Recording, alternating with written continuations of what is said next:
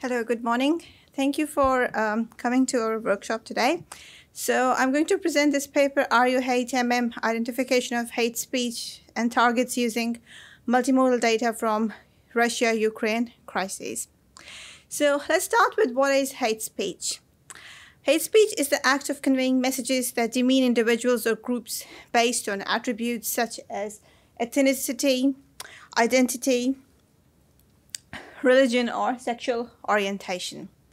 So some of the characteristics include an aggressive tone, it is usually targeted, it is exclusionary, and another issue is the intent. It may intend to spread intolerance, it silences voices, and erode civil discourse. So when you are doing hate speech analysis in social media, so we would look at events which show the manifestation of the hate speech and also the entities which are the targets of the hate speech. Now, why it is important? So you want to find out toxicity in the online world.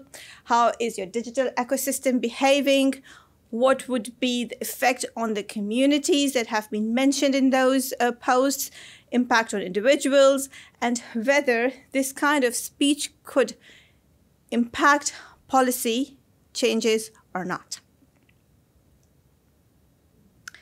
So social media platforms have revolutionized communication, allowing users to express opinions freely. However, it also enables the spread of hate speech during political charged events, which we usually refer to as the failed promise of social media. The Russia-Ukraine crisis began on 24th Feb 2022. It is a polarized global crisis that showed polarized opinions on social media, and there was a lot of hate speech on social media. Now, research on hate speech has mostly focused on unimodal content, mainly textual content, but we have seen that social media has a number of hate speech posts that's going on in the form of images. Now, this study introduces a comprehensive multimodal data set of more than 20,000 tweets labeled for hate speech and its targets. So previous research has explored offensive and hateful content, often focusing on specific categories such as racism or sexism. The majority of studies have been limited to text-based unimodal data. There have been some studies that have used multimodal data, but they did not include subclasses in their research, particularly in the context of Russia and Ukraine. So, coming to our contributions, we create and release a new large-scale dataset called RUHate, which contains 20,675 manually annotated tweets to identify hate speech and their targets during the Russian and Ukraine conflict. We conduct a preliminary analysis of the data. We have set benchmarks with several state-of-the-art textual, visual, and multimodal models. And finally, our experiment analysis shows that to address issues of hate speech it is important to integrate multimodal inputs. So now, when we annotated the dataset, there were two main tasks. To find out hate speech, which you can say there are two classes, hate speech or no hate speech, and also detect the targets of those that hate speech, which could be an individual or an organization or a community. The dataset includes text and images, specifically excluding videos and non-English content to ensure consistency. And an inter-annotator agreement of FLES kappa 0.74 for hate speech classification and 0.69 for target detection shows the consistency in the annotations. Overall, there were 4,222 tweets that were labeled as hate and 16,543 as non-hate speech tweets. And among the hate tweets, 2,402 target individuals, 918 target organizations, and 902 target communities. The average character and word count per tweet varies between different categories, as you can see in this table. So we used a three-phase annotation schema consisting of the pilot run, the instruction revision phase, and the conflict resolution phase. Further, the comprehensive annotation guidelines were devised encompassing specific tasks, associated labels, and illustrative examples to help the annotators and ensure consistent data annotations. It was ensured that annotators possessed a broad understanding of the crisis-related matter, facilitating their comprehension of the guidelines and ensuring unbiased annotation. Now, the first task was to label whether a tweet is a hate tweet or not, and hate refers to personal attacks, racial or homophobic abuse, or targeting minorities, and no hate refers to objective, respectful, or informative tweets. And the second task was targets, to find out targets, which includes individuals, for example, Putin, Trump, organizations, for example, NATO, United Nations, etc., and community, which is a shared group identity like culture or ethnicity. Some examples are here. Now, the first one does not show any hate, where the second one is an example of a hate tweet.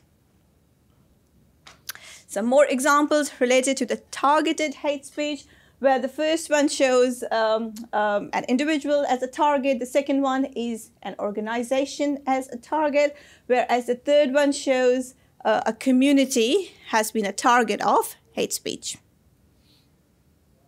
So we also conducted a very thorough exploratory data analysis.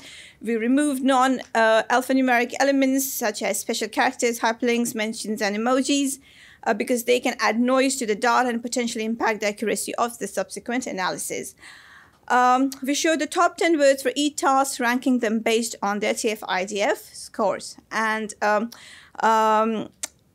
we also found prominent personalities in the data, such as Putin, Trump, Biden, and they have been consistently targeted in the data, and they appeared more frequently in the data. Now, overall experimental results.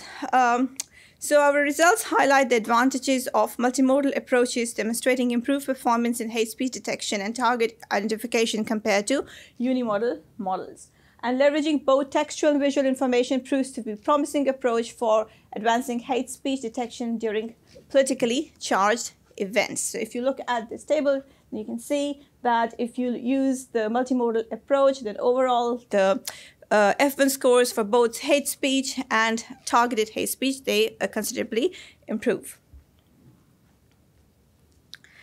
Multimodal models consistently outperform the unimodal models for both types of tasks. Wilbert CC demonstrates superior performance, highlighting the benefits of combining different modalities. This suggests a promising future for research in multimodal approaches to better detect hate speech instances and also identify diverse targets, including complex socio-political events. And the release of our dataset also provides a valuable resource for further research and innovation in hate speech detection, especially during geopolitical crises as the Russia and Ukraine conflict. So I conclude this presentation by saying that experiment analysis in our work highlights the importance of considering both text and image modalities for effective hate speech detection. Future plans include developing new multimodal models tailored for hate speech detection to deepen understanding of the text-image relationship. Potential research areas include expanding the dataset to cover more languages and social media platforms, as well as exploring hate speech detection for specific or nuanced targets.